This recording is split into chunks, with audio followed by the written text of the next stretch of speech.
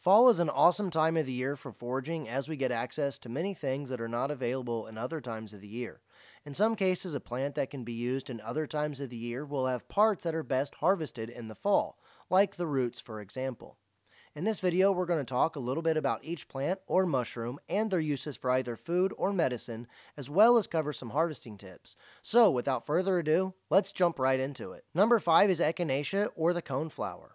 Echinacea angustifolia, better known as coneflower, is a very beautiful plant that is native to the United States.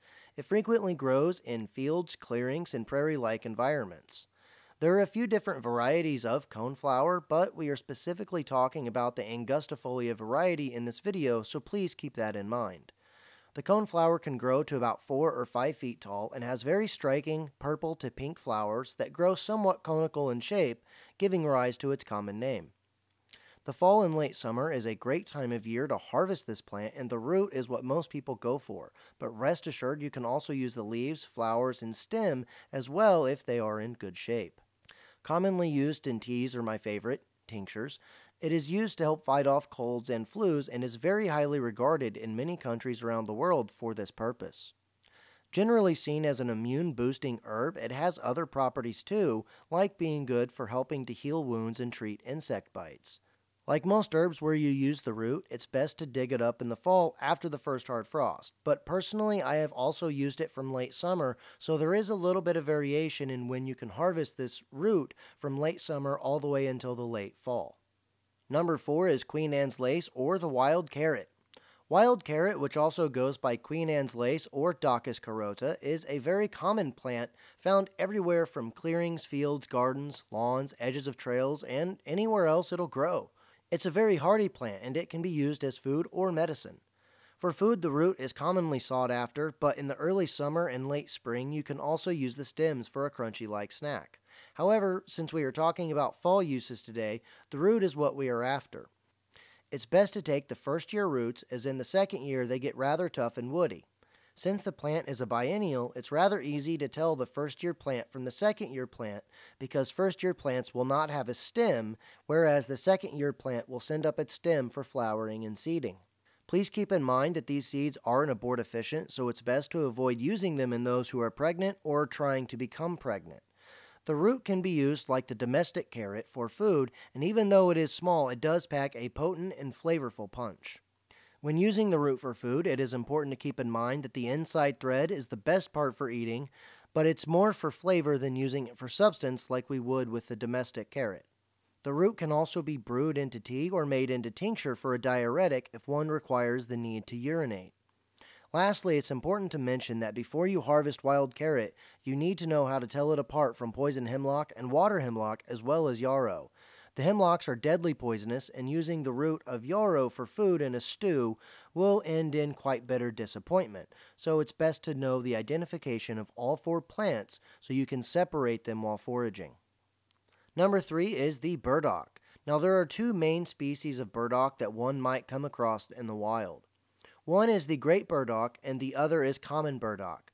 Thankfully, though, they can both be used in the same way, so that's helpful for us foragers. The root of the burdock plants are used for food and medicine and is generally the most popularized part of the plant, though the leaves and seeds also have some use. For medicine, the root is best dug in the fall, and it is traditionally used to aid digestion and to increase stomach bile. It can also be used as a diuretic to help support the kidneys and liver. There are other traditional uses for the burdock root, like for treating rheumatism and gout ailments. Externally, the root is great as a wash for acne, boils, and abscesses, but it can also help with the irritating itch of eczema. Used all over the world for thousands of years, burdock is also considered a blood purifier in traditional medicine and is high in inulin, which has led to recent research focusing on its use for diabetics. The seeds and leaves contain some antibacterial properties, so they are quite effective at helping to clean up cuts or wounds, and can be used with the root for washing the face or even used in making of soaps. For food, one can dig up the root from the middle of summer all the way to the late fall, giving it quite a big range of time to collect it. The root can just simply be treated like you would a potato by peeling and removing any unsightly parts. Afterwards, you can boil it as a standalone root vegetable, or you can throw it into soups or stews to add a nice starchy boost to the broth. Number 2 is acorns. Oh, the humble acorn. Where to begin with this amazing nut? There are loads of acorn species out there, and not all are going to produce acorns that you might find acceptable. But in my personal experience here in central Indiana, I have found that acorns from the white oak or the red oak seem to provide the best harvest for me. Acorns have a special place in the world of foraging due to their many uses for food and medicine and their high sustainability. Acorns in the oak trees themselves have a chemical called tannic acid in them that makes them rather bitter. Before using your acorns for food, it is important to leach out this bitter tannic acid, otherwise it will be a rather terrible experience for everybody involved. Thankfully, this is overall rather easy to do, even though it can be time-consuming. I should mention that there are a couple different ways to do this that will result in a slightly different product, so please be aware of that, and I highly suggest researching both methods thoroughly before you prepare your acorns. The acorn has long been a staple in the diets of many Native American tribes as it's loaded with good fats and proteins.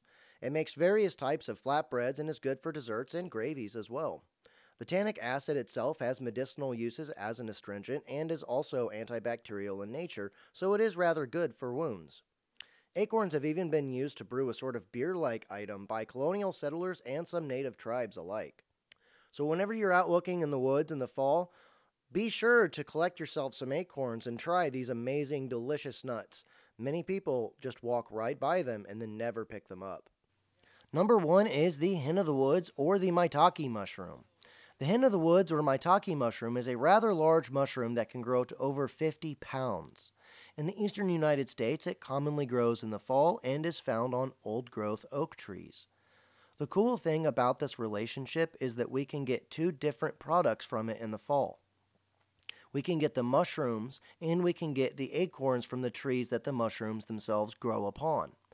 This is one of the many reasons why fall can be a great time for foraging because of the abundance of food that is quite hearty and nutritious.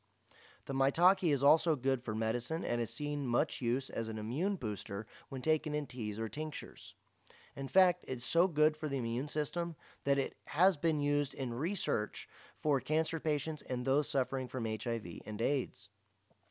The maitake is easy to identify and can be used either fresh or dried for food or medicine, but everyone has their own personal preferences, so do not be afraid to experiment. Being a polypore mushroom, it's important to check the size of the pores when harvesting to ensure that they are small and tight, which will indicate that the mushroom is fresh and still young. Older specimens become tough and woody, but it can still be used if no other issues like mold or bacterial growth are present. So there's my list of the 5 best things to forage in the fall, and I hope this video has helped some of you guys out and to understand that the fall can be a really good time of year to forage wild plants and mushrooms. I thank all of you guys for watching this, and I will see you in the next one. Stay tuned.